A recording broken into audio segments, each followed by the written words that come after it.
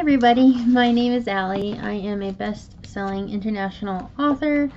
I have a couple books out currently. They are multi-author books that I've written with Kiva Publishing called Sovereign and Jaguar Medicine. I have a third one coming out. It is called Isis, Mother of Magic. So if you want to go ahead and check those out, they're available on Amazon. I highly recommend them.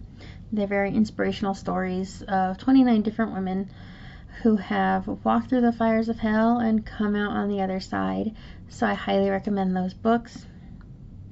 I kind of wanted to come on and introduce myself a little bit, and I want to start a 9-day novena of the Rosary, and I actually tried to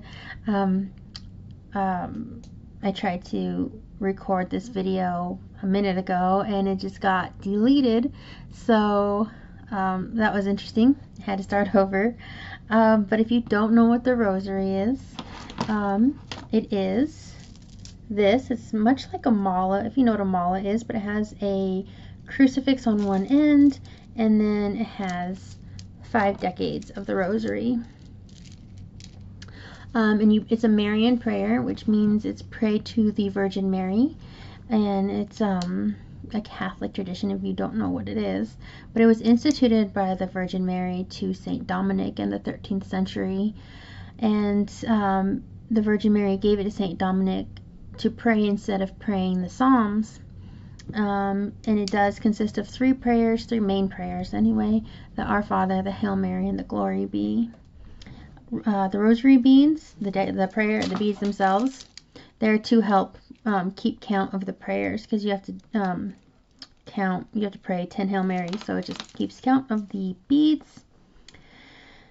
So for every decade of the Rosary, which is every 10 beads, you have mysteries to meditate on. Originally there were only 3 mysteries of the Rosary.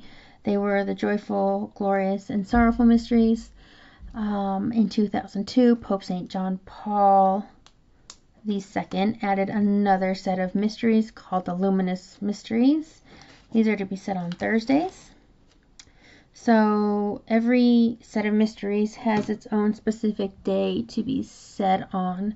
You have the Joyful Mysteries, which are to be recited on Mondays and Saturdays. These are the Annunciation, where Archangel Gabriel told the Virgin Mary that she was pregnant with Jesus.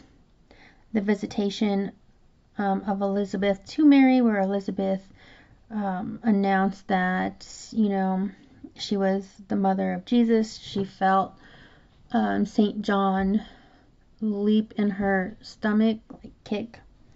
The Nativity of Jesus, where Jesus is born. The presentation of our Lord in the temple. I believe when you're 12, and in the Jewish tradition, you have to be presented in the temple.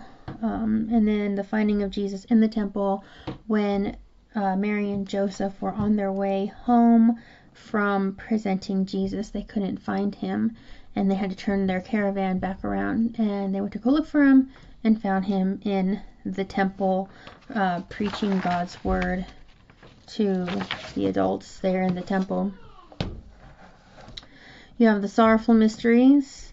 These are to be said on Tuesdays and Fridays, and they are the Agony of Jesus in the garden, where Jesus was about to be crucified and betrayed, and he was praying, basically not to have to go through that. We have the Scourging at the pillar, when the Roman soldiers took him from the garden and they started his punishment. They were whipping him and they were scourging him at the pillar. You have Jesus is crowned with thorns. They were mocking him since they were saying he was the king of the Jews and mocking him. And then Jesus carried the cross up the hill to be crucified. And then you finally have the crucifixion of Jesus. Then we have the Glorious Mysteries. These are to be recited on Wednesdays and Sundays. It's the resurrection of Jesus when he was already crucified and resurrected. The Ascension of Jesus, he ascended into heaven. The descent of the Holy Ghost, when the Holy Ghost came down with the disciples and they started speaking in tongues. We have the Assumption of Mary into heaven. Since Mary was the mother of Jesus and stood by him and was pure and holy, she was assumed body and soul up into heaven.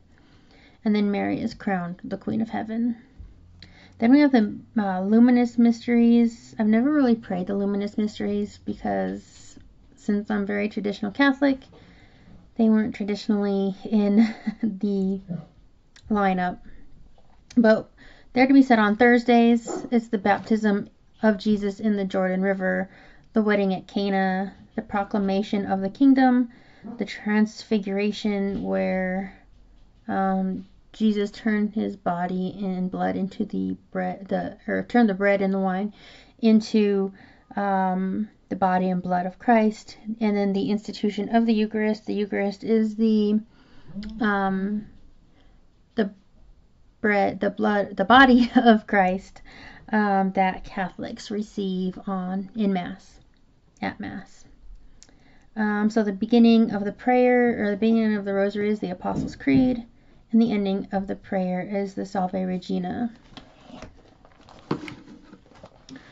So Our Lady of Fatima told 3 children, Sister Lucia de los Santos and her 2 cousins, Francisco and Jacinta, that if Russia was to be consecrated to the Immaculate Heart of Mary, Russia would be converted and then would lead the world in peace.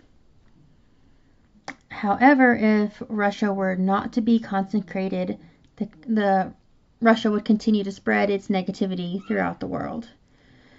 So the Vatican said that Sister Lucia told them in a private letter back in the, I'm going to get it wrong, 1980s, I think, that the ceremony they performed in St. Peter's Square consecrating Russia to the Virgin Mary had been performed and that it was good enough.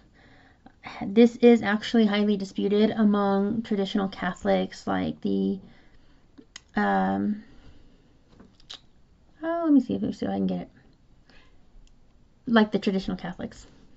There's different groups. But anyway, I highly doubt that the ceremony they performed in St. Peter's Square was valid, because Russia is doing what Russia does.